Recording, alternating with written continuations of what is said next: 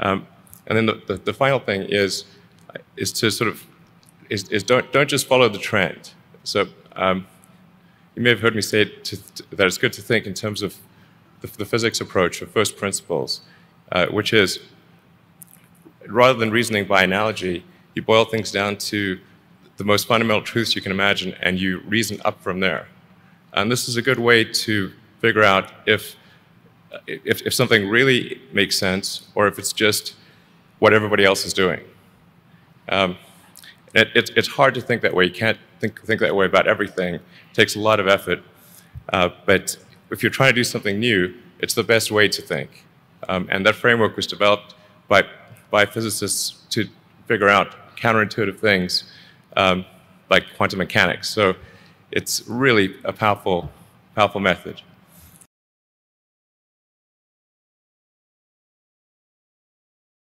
My point is, though, does this really matter? I mean, you could look at this and say, well, at least science, particle physics was on the front page. But I think it does matter. You see, the point is that we live in a society, as the great physicist and communicator Carl Sagan always emphasized, a society that is entirely based on science. It is based on technology and engineering. All the great important decisions that our democracy will be forced to take in the next decades and onwards into the 21st century are based on science. They're based on the scientific method. They're based on an understanding of what reason and reaching conclusions based on evidence is. And if the presentation of science is a Frankenstein presentation of science, a misrepresentation of what we do, a complete mis-selling of the wonder of exploration, then we have a problem in our democracies. And it's the same problem that we have if we don't have an educated population, a population that is educated in STEM subjects, as Sir Peter emphasised. So for a democracy, a modern scientific democracy, to function correctly, then you need as many citizens as possible to at least have an understanding of the scientific method, if not the facts. You don't need to know the mass of the Higgs boson, but you need to know how we go about answering questions such as, how did the fundamental particles acquire mass in the universe? It's the scientific method that matters.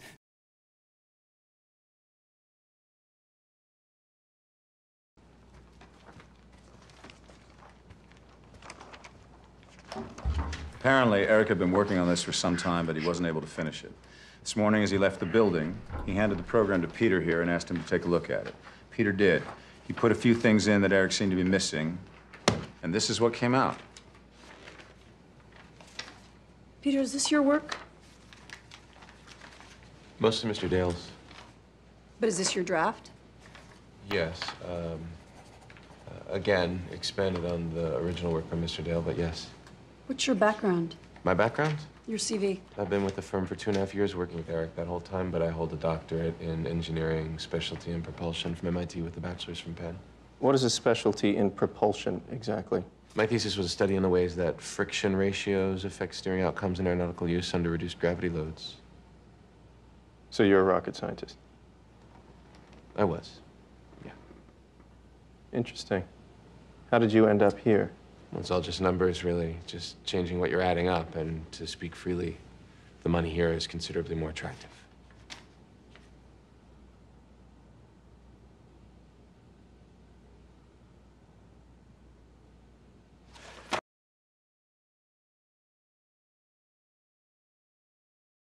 I have a friend who's an artist, and he's sometimes taken a view which I don't agree with very well.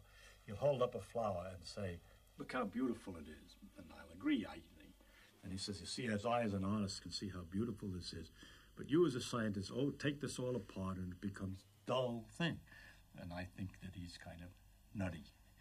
First of all, the beauty that he sees is available to other people and to me too. I believe, although I may not be quite as refined as aesthetically as he is, that I can appreciate the beauty of a flower. At the same time, I see much more about the flower than he sees. I mean, it's not just beauty at this dimension, there's also beauty at a smaller dimension. I could imagine the cells in there, also the processes, the complicated actions inside, which also have a beauty. The fact that the colors and the flower evolved in order to attract insects to pollinate it is interesting. It means the insects can see the color. It adds a question. Does this aesthetic sense also exist in the lower forms?